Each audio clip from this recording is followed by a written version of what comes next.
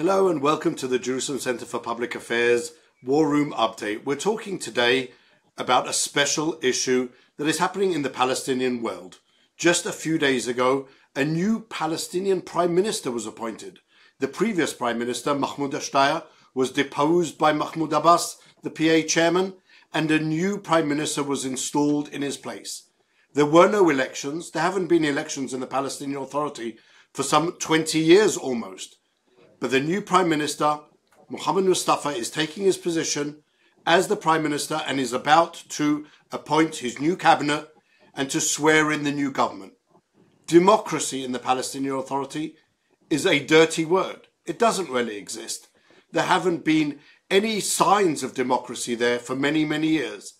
The last time democracy was tried in the Palestinian Authority was in 2006 and resulted in the rise of Hamas. Palestinian Authority Chairman also then, Mahmoud Abbas, now in his 20th year of his first four-year term, tried to stack the cards in favor of his Fatah party. He enlarged the parliament. He enrolled the American administration to put out millions of dollars to support him. But nonetheless, he lost. Hamas won the elections. 74 of the 132 seats of the Palestinian parliament went to the genocidal terrorist organization. We're joined today with our resident expert, Yoni Ben Menachem, an Arab affairs expert and an expert on the Palestinian Authority.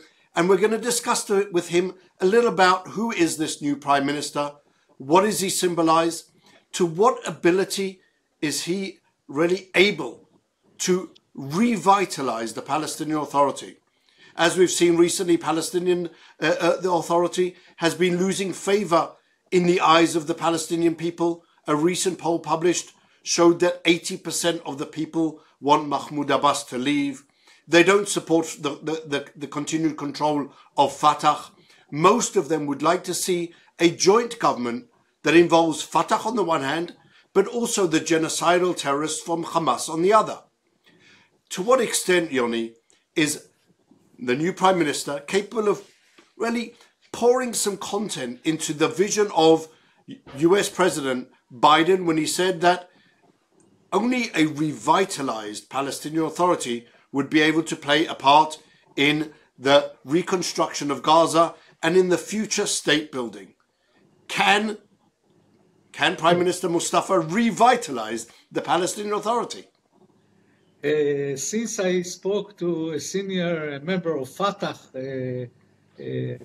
movement just an hour ago before this broadcast, and I'll give you the bottom line and then we'll go into the details. But what he told me, he said from Muhammad to Muhammad, nothing is going to change. We got rid of Muhammad Ashtaya and we got Muhammad Mustafa, and nothing will happen. Everything will stay the same. The corruption, everything will stay the same. This is the bottom line. But let's talk about Muhammad Mustafa. Muhammad Mustafa, who is he? Well, he was born in Tulkarem, and he's a member of the executive committee of the PLO. He had the economic division of the PLO, and he was also the head of the Palestinian Investment Fund. He's very close associate of Mahmoud Abbas, the chairman of the PA. In the last decade, he was also Deputy Prime Minister, Minister of National Economy, and he has a lot of experience in economy and finance. This is an important significance because we're talking about, according to the American perception and the Palestinian perception, that this new government that will be a technocrat government will handle the rehabilitation of Gaza Strip. And we are talking about a lot of money that is supposed to go into Gaza to rehabilitate the damages of the war. So somebody has to take care of these funds.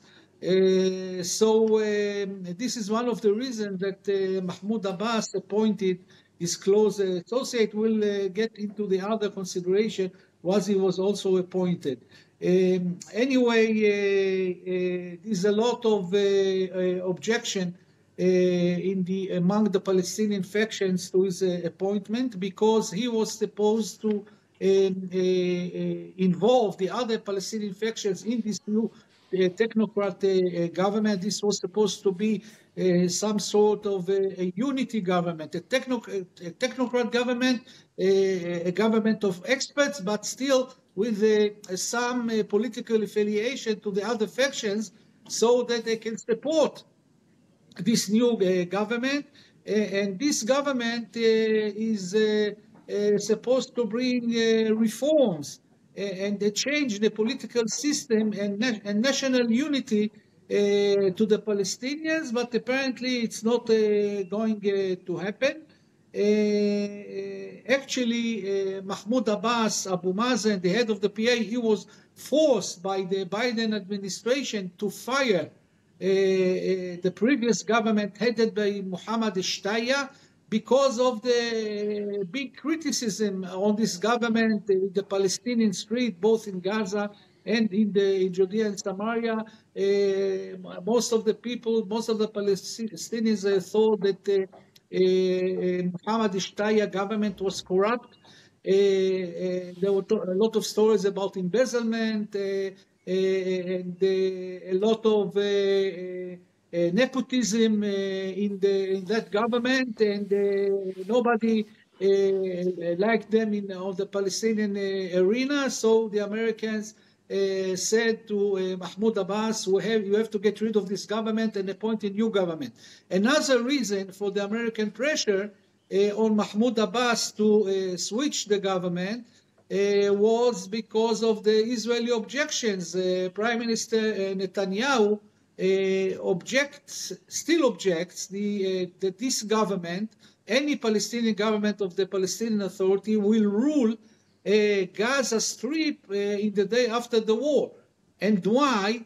Because Israel says that the Palestinian Authority supports terrorism, encourages terrorism, and is not fighting against terror, and also allows incitement against Israel in the education system, in the official media of the PA. So President Biden told Netanyahu that don't worry, we will have a revitalized PA. We will have a revitalized PA. This will be a completely different government that will not be corrupt, that will fight terrorism, that will stop the pay and slave system, paying terrorist money, salaries every month. We will stop that. We will make sure that this government will stop the incitement, will change the education system, and will stop the incitement on the media. A lot of promises were given by the American Biden administration to Israel, but still Israel refuses, because, and I think this is the justified position of the Israeli government, they know that nothing will be changed. And why nothing will be changed? Because as long as the head of the PA, Mahmoud Abbas, still heads the PA, the one that is still to this very day refuses to condemn the massacre of Hamas on the 7th of October, and the one that does not issue any orders to the Palestinian security forces to fight against terrorism, nothing has changed. As long as he's in power and he's in charge, or Muhammad Mustafa, nothing will happen. So Israel is very pessimistic about what is going to happen. So I watched an interview with the new Prime Minister in Davos. And there really he presented sort of an idea of what he's talking about. He presented an idea that would really require, as you said before, they need an economist, they need someone who's good with money, because I think the Palestinian Authority are already seeing dollar signs in their eyes. Prime Minister Mustafa is already talking about a reconstruction package that would cost over $15 billion. He's buying into that same idea of Palestinian relativism with the truth. For example, when he said that There are over 350,000 housing units that have been destroyed in Gaza, when really the UN, even the UN, only says that we're talking about 88,000. They're looking at the numbers. They're looking at how much this can possibly bring in. To what extent, Yoni, is the fact that Mustafa is a money mine? He's looking to really ensure that as much money, I would argue, is going to be siphoned off from this entire fund for the benefit of Mahmoud Abbas. I saw reference to the fact that both Mahmoud Abbas and his children, who have managed to build multi-million-dollar industries in Palestine, in the Palestinian Authority, are all happy about his appointment. Was that a guiding factor to what extent that money can be siphoned off? We have to be very careful for concerning this issue because we don't want to have a libel suit against us, right? But without question. I can only quote accusations that I hear in the top of Fatah movement, and of course those who are close to Muhammad Mustafa, they deny it completely. We have to say that in advance. They deny these allegations. They deny the allegations also mounted in the Panama documents? They deny everything. They say that this is just a result of a rivalry in the top of Fatah, in the succession battle, who will be the successor of Mahmoud Abbas, and this is why there is a smear campaign. This is what they say. But what are we talking about exactly? The story is like that. This is what I hear from senior officials in Fatah. They say that Muhammad Mustafa was appointed to this position of the new prime minister thanks to the involvement of one of the sons of Mahmoud Abbas, who is a businessman, a very known businessman, and this has a connection to the funds that the PA is supposed to get from the donors, from the donor countries to the reconstruction of Gaza Strip. This is the accusation, and senior officials in Fatah say that they try to prevent the appointment of Muhammad Mustafa to this position. They talked to Mahmoud Abbas.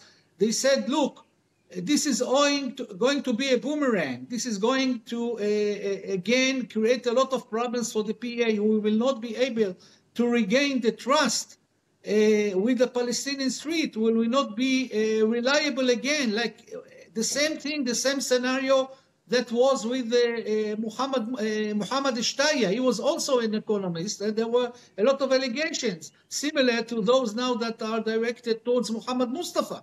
So, but Mahmoud Abbas, Abu Mazen, he refused. He denied all the pressures from Fatah not to appoint Muhammad Mustafa, and he actually forced him on a Fatah movement. And I think it's not the end of the story yet, because there are going to be some scandals very soon. From what I hear, there are going to be leaks concerning certain activities of Muhammad Mustafa. But it's important to say that. But anyway, I have to also bring the comments of the people who are close to Muhammad Mustafa. They're saying it's all lies and it's not true, and he's very loyal to the Palestinian cause, and he's only coming to help the people of Gaza. This is what they say.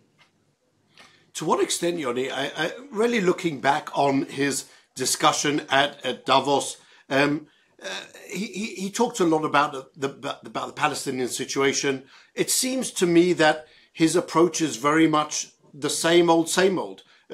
He was talking in the same language of, when asked about whether Hamas has a future part in the Palestinian leadership, he equivocally or was incapable of saying that Hamas had no part. Rather, he equivocally did state that Hamas is part of the Palestinian people, and the Palestinian leadership should be made up of all of the Palestinian people. Is Muhammad Mustafa capable of fighting terror, one of these basic things, which means fighting Hamas, fighting Palestinian Islamic Jihad, fighting even within the Fatah party, the Al-Aqsa Martyr Brigades, all of these organizations that took part in the October 7 massacre? Is he capable of delivering on that front? on one of the very, very basic and elementary requirements from Israel and I would assume also from the Americans? Well, first of all, right after the announcement of his appointment to be the new prime minister, all the Palestinian factions headed by Hamas, they issued an official statement saying that they are not going to cooperate with him and with Mahmoud Abbas, and blaming Abu Mazen, Mahmoud Abbas, for taking an independent decision and leaving them out of the picture. This was a big thing 2 weeks ago, 3 weeks ago when he was appointed. So there's a lot of anger among Hamas and the other factions for this appointment. As for your asked questions about fighting terrorism and fighting incitement and so on, it is only enough to look at the vision of the new Prime Minister, Mohammed Mustafa. He published his vision in an article in a Palestinian newspapers. There is nothing mentioned there about peace with Israel, living in coexistence with Israel, fighting terrorism, stopping incitements, all the promises of the Biden administration to Prime Minister Netanyahu. There's not even one promise mentioned in this vision.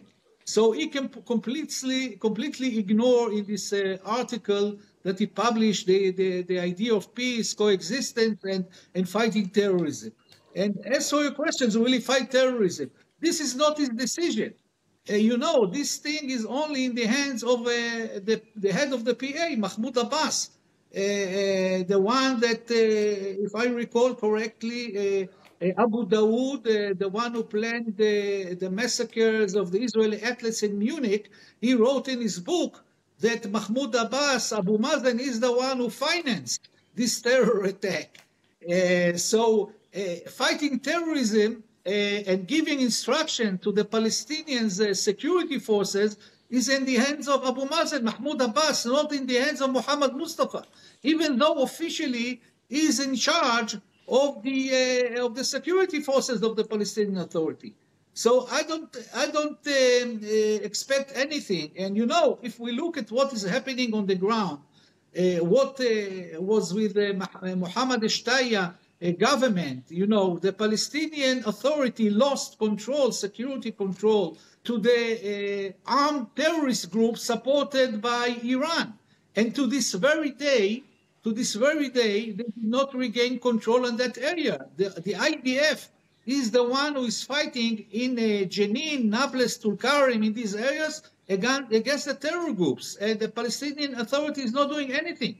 So how can we expect the new government to act against terrorism? First, they have to regain control over the north of the West Bank of Judea and Samaria. They cannot do that. They don't want to do that. And Mahmoud Abbas, Abu Mazen, doesn't want to do that. What's incredible, Yoni, is that they seem to be presenting this idea of revitalizing the PA. Look here, there's a new person who's more acceptable, who doesn't really appear to be more acceptable. And even within his own conversation, specifically addressing that idea of the terrorism, of the loss of governance in the northern areas of Samaria. Mustafa's opinion, as he said in Davos, was very, very clear. The problem is that Israel is arresting the terrorists. The PA does nothing to arrest the terrorists, and he complains that Israel's arresting the terrorists. So who, in his opinion, does he think is going to be able to take control of those northern areas? Why does he think that the PA will suddenly be able to walk in if Israel stops arresting terrorists? Israel actually did, for not a short amount of time, stopped going into the town of Jenin, stopped going in over almost 2 years ago, stopped going in to arrest terrorists, and all it did was generate a massive spike in terrorism. The PA didn't fill that vacuum. It didn't step in and take the terrorist off the street and arrest them. It was actually the PA mechanisms that were leading that terrorism together with the Iranian-backed forces. You're absolutely right. And as you mentioned, and I recall, after there was a big military operation of the IDF in Jenin refugee camps, and then afterwards the PA asked the IDF to withdraw and let them deploy in that areas because they want to start fighting terrorism. And on the ground, actually, the IDF withdrew for about a month or 2 months, and nothing happened. They didn't do anything. So this is all, I call it Palestinian deception. You know, they are just lying all the time to Israel and to the Biden administration. They put the blame on Israel for the terrorism that is on the ground. Actually, they are not fulfilling their duties, and also they are violating the Oslo Accords, because according to Oslo Accords, they are the ones who have to fight the terrorism. This is their responsibility, because these are areas A. This is the only responsibility for security and sovereignty, and everything is in their hands, not in the hands of Israel. So they're not doing anything. Now the question is, I have to just clarify, Yoni, that they don't have sole jurisdiction in Area A. Israel retained overriding security jurisdiction if the PA doesn't function. And Israel only uses that jurisdiction since the PA isn't functioning. That's exactly the problem. And now just imagine, they cannot even control Area A in Judea and Samaria. How will they be able to control Gaza Strip and fight Hamas in Gaza Strip and dismantle the military infrastructure of Hamas? Does it sound reasonable to you? No, the answer is no. So I think President Biden is delusional. I don't know what he's thinking about. What is he doing? It's unclear why they would again throw in their lot with this Palestinian Authority that has never really provided the goods. It's never actually fought against any type of terrorism. It's taken all of the money that the international community, that international donors have given, has funneled them really for incitement, hatred, paying salaries to terrorists. None of this has actually ever worked. The idea of the Oslo Accords creating a democratic Palestinian society has failed over and over and over again. Appointing a new prime minister, I think this is the fourth prime minister that Abbas has appointed, without a hint of elections. This is not the democratic society or leadership that the US administration should be supporting. This isn't an administration that really wants to see the best interests of the Palestinians, and yet they seem to be hell-bent on imposing upon them a Palestinian Authority that is corrupt, that has failed to build any type of system of governance. There are no functioning courts. There are no functioning, really anything whatsoever that would have a semblance of the rule of law. There are tens of thousands of policemen. There are more generals in the Palestinian Authority than there are in the entire American army. Most people don't know that. But that's Mahmoud Abbas's way to promote and to incentivize terrorism by recruiting ex-terrorists into the security forces and then giving them high ranks. Why does anything like this sound like a revitalized Palestinian Authority? Why is there no plan for Mustafa to deal with those endemic problems? You're absolutely right. As I told you just before our broadcast, I spoke to this senior official in the Fatah, and I asked him, is this Muhammad Mustafa is going to fight terrorism in Gaza? So he told me, look, President Biden is not stupid. He knows that nothing is going to happen, but he needs it for the election campaign in the United States, for the presidential elections, because he has to come with the idea of the two-state solution. So he wants to show achievements to his supporters in the United States that now are criticizing him for his policy. This is literally like giving Acamol to a cancer patient. Yes, so he wants to say, look, I brought a new prime minister, Muhammad Mustafa. Mr. Mustafa is coming with a revitalized PA to Gaza Strip. He will govern the Gaza Strip And by November, by the elections, we will have the two-state solution getting forward on its track to establish an independent Palestinian state. This is the illusion. He knows it's an illusion and it's a lie. But he wants to convince the voters that this is going to happen. So he's willing to compromise and put this puppet government in Gaza. So now we also have to understand that in 2014, Mustafa was also at the time the deputy prime minister. He was in charge of the PA efforts to reconstruct Gaza after the war then. The PA and Hamas were divided then. There really was no chance of any type of success of the PA being involved in that effort. And already by April 2015, he had resigned. Again, never taking any responsibility for his failure, but blaming the international community for not providing funding. Why, given his track record, would even President Biden or any of the members of the State Department consider this to be a personality, a figure who can bring about this radical change that's needed in the Palestinian Authority? His track record doesn't show that type of ability. His closeness to Mahmoud Abbas would suggest the opposite. Do you think that even President Biden is going to manage to sell this lame duck to the electorate?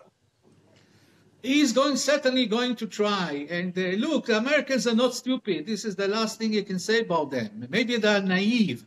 But I'm sure that the head of the CIA, Mr. William Burns, he knows exactly what is going on the ground in Gaza, and he knows what is going on the ground in the PA, because a lot of, according to Palestinians, there's a lot of information going directly from Ramallah to the CIA in Langley. So they know exactly who is this guy, and we also have to wait and see the list of the new ministers, that we can go check the names and see exactly who is involved in this new government and what is the real purpose of this government. But I think the Americans know the truth, but President Biden is desperate to do anything that will help him in the political campaign for the presidency, because he is looking at his rival, his bitter rival, ex-president Donald Trump. He sees how he's rising in the public opinion polls, and he sees the criticism in his own party. So he's very worried, and this is reflected in his policy also towards Israel, the change in the policy towards Israel. So I'm very pessimistic, because I think that Biden will support this new government, and will try to put pressure on Israel to allow them to go into Gaza and start working there. And this is the question: is what will the Israeli government do? What will Prime Minister Netanyahu will do? I think that he should, as soon as this new government is officially announced, he should tell the American officials very clearly, we are not going to let them in. The IDF is going to stop them in the roadblocks to Gaza, and this government, which is not different from the previous government, is not going to go into Gaza and rule Gaza. Something that really does perplex me, Yoni, this idea of yet another appointment from within the PLO ranks. Hamas isn't part of the PLO; it's refused to join the PLO, and really there is no, I would think, no real optimistic chance of Hamas joining the PLO. So how is it that Mustafa is able to sell to the audience, really with better English even than mine, this idea of there's going to be Palestinian unity, there's going to be a different Palestinian society after the war? Is there any signs of that within either the market research, within the understanding of the Palestinians, with any of your partners who you discuss with? Do they see this radical change that the war, as in Israel, brought about unity amongst Israel and the Israeli society? Is it doing the same thing in Palestinian society? I don't think so. Even if there will be unity, it will be only for a short while, because, if you ask the Fatah, the top of the Fatah, they don't believe a word Hamas says after what happened after the coup d'etat that happened in 2007, when the Hamas military wing threw the supporters of Fatah from the roofs, from the top of the roofs in Gaza Strip, and they kicked them out from Gaza. And you have to understand, Fatah and Hamas are like two parallel lines; they can never meet.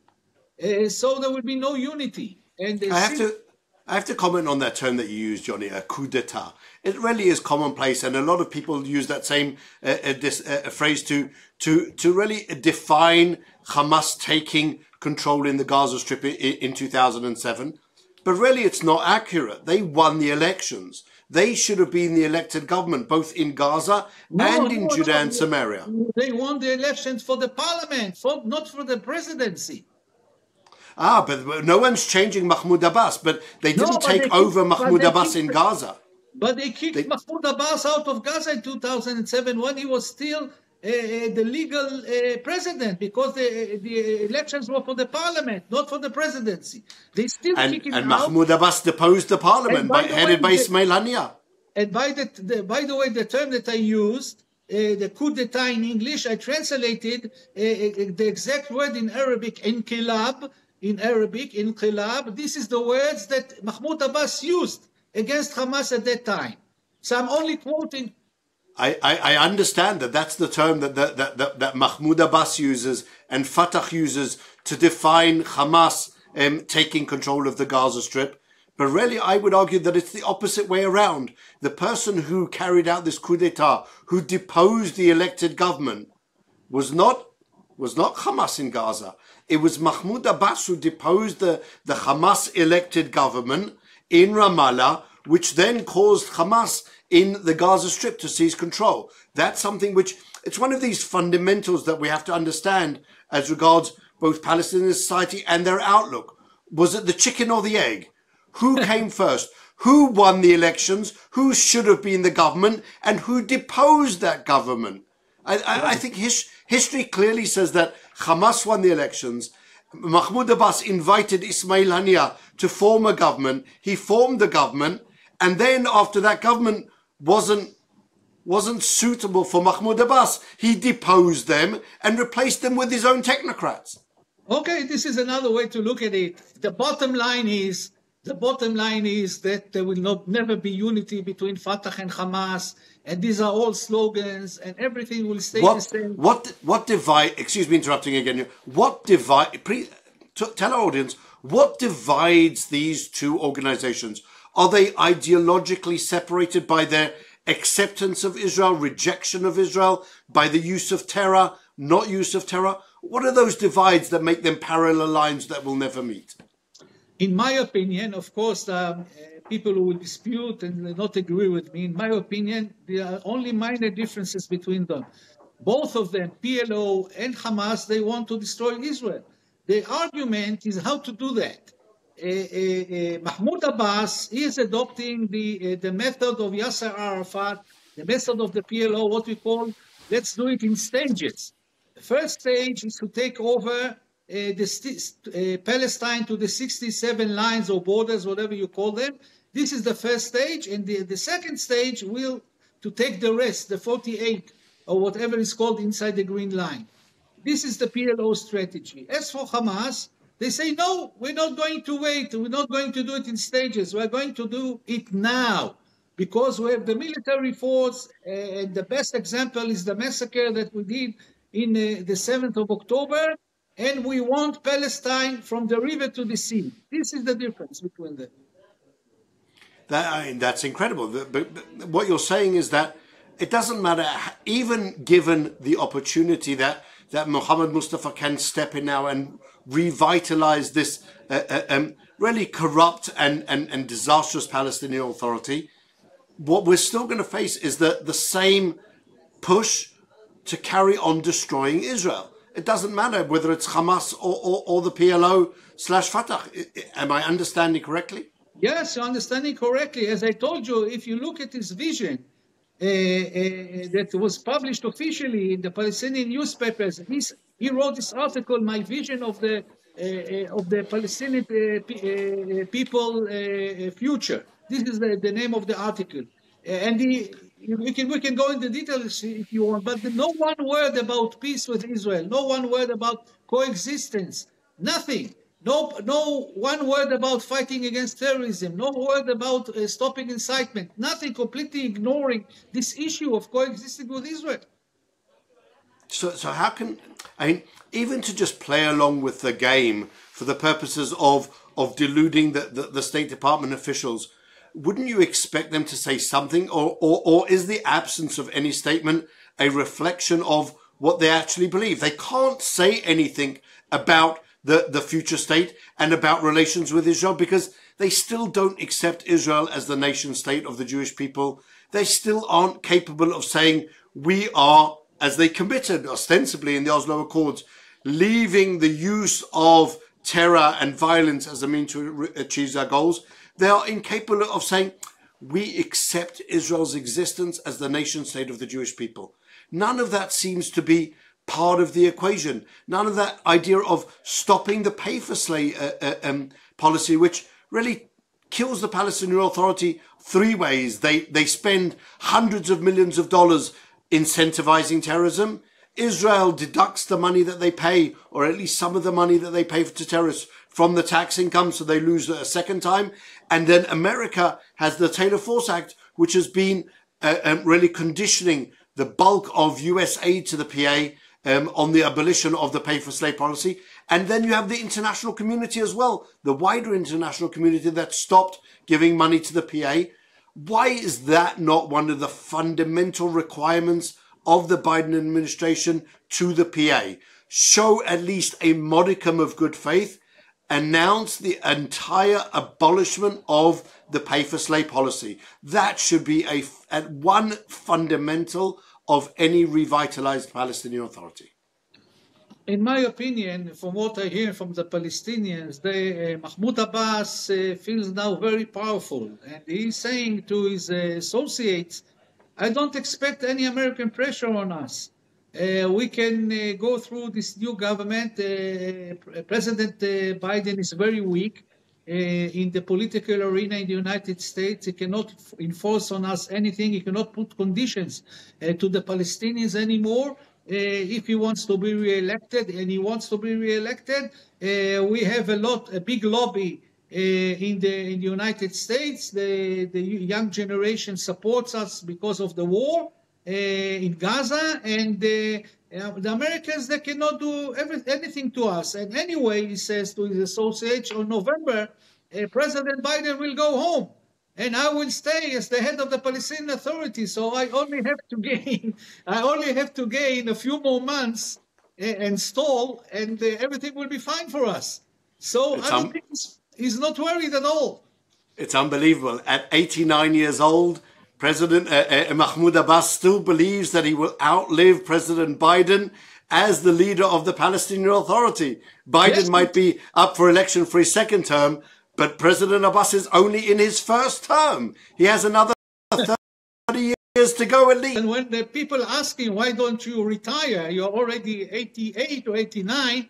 He says, the genes in my family are very good. I can live to 100, and I can still be the prime minister, the head of the PA by 100.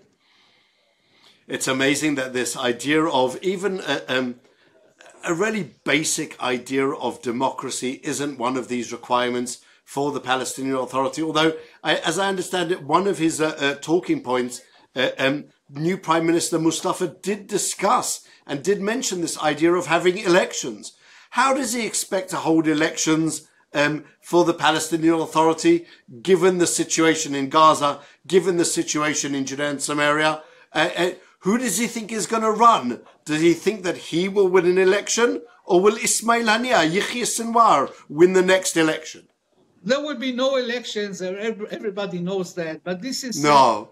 Of course not. And this is a slogan that everybody uses, let's go for elections, let's have democracy, let's have human rights. In his vision that he published, he's talking about human rights. None of that is going to be implemented on the ground. These are all slogans. They are buying, they are selling drugs, opium to the masses, the Palestinian masses.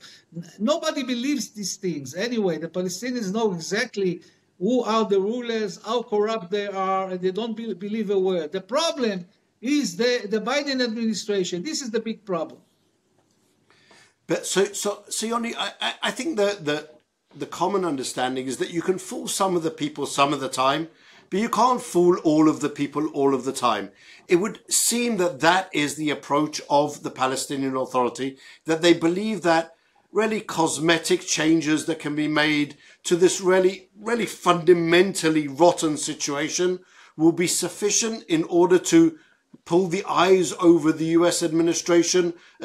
To what extent are players like Hadi Amar, the consul, consul general in practice of the US administration to the Palestinians, to what extent is Hadi Amar active and really a part of this process of pulling the wool over the eyes of the administration?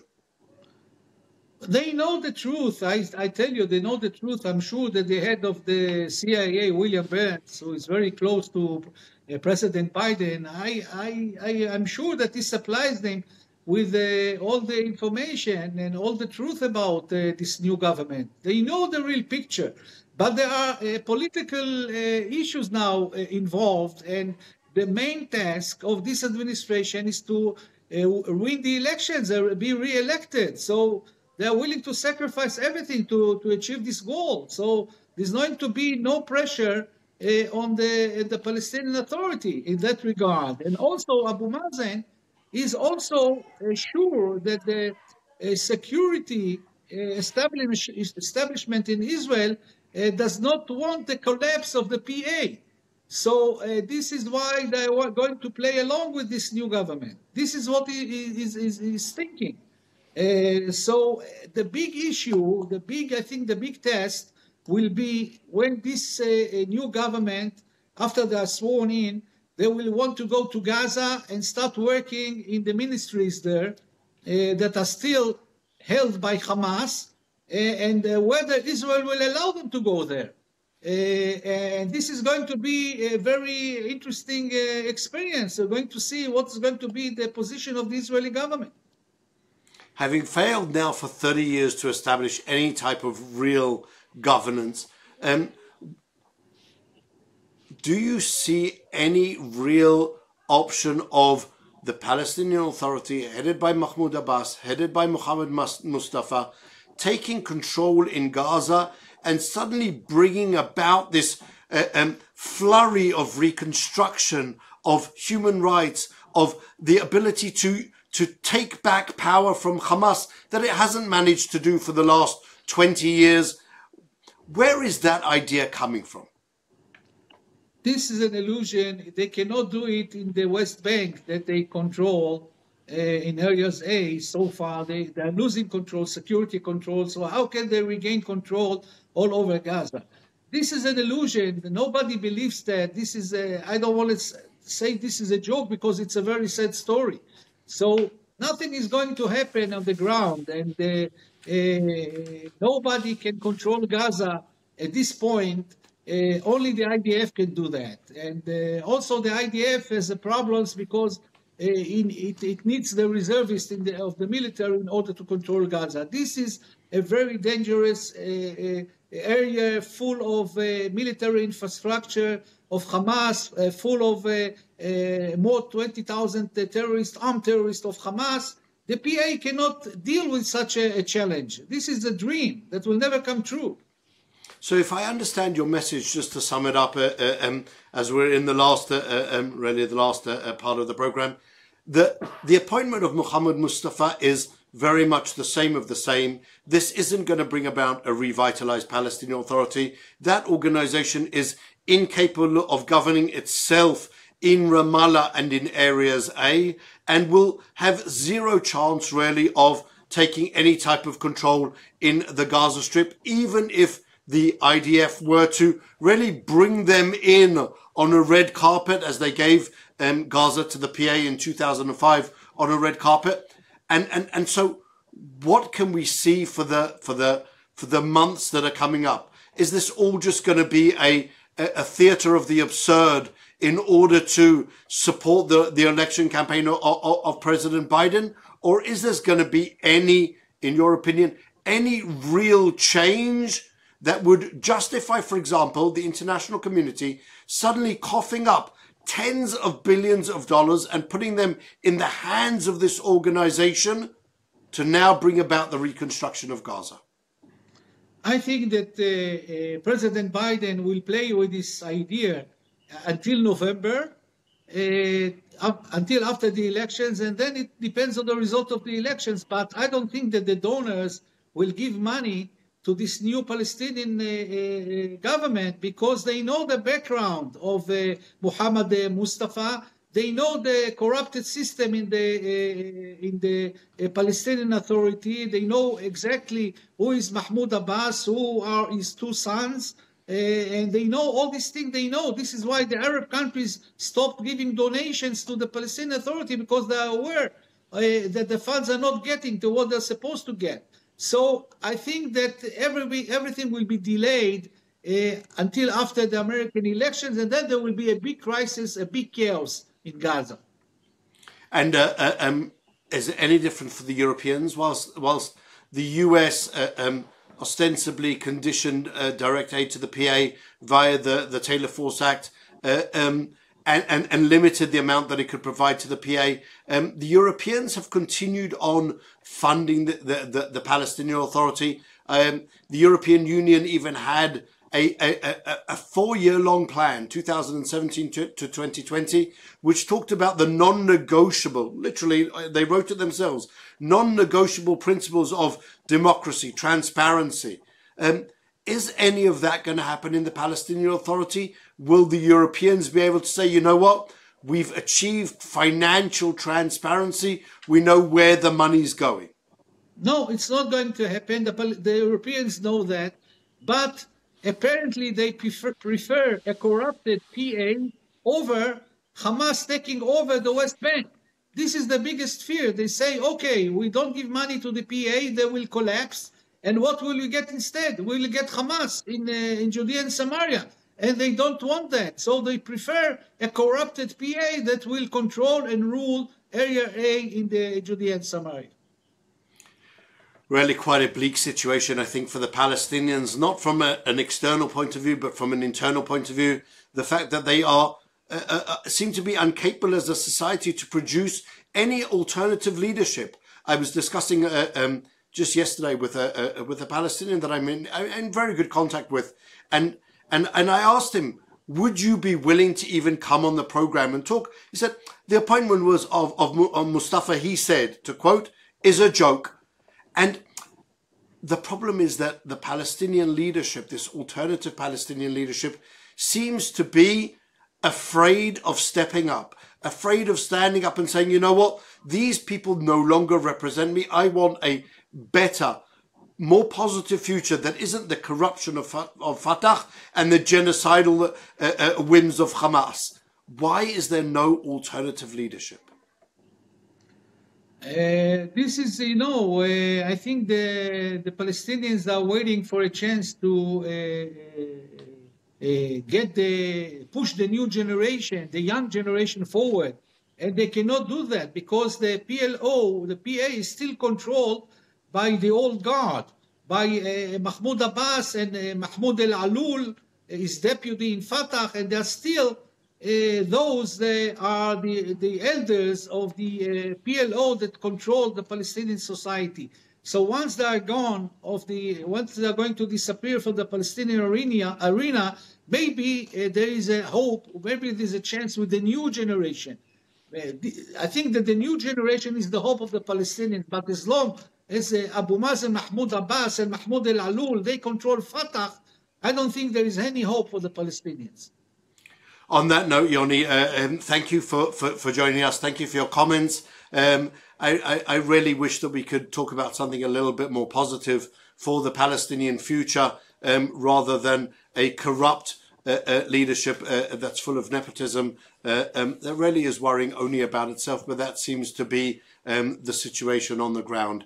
Again, Yoni, thank you for joining us. Thank you for and having we me. will be back with you with our audience again next week. Thank you very much. Thank you.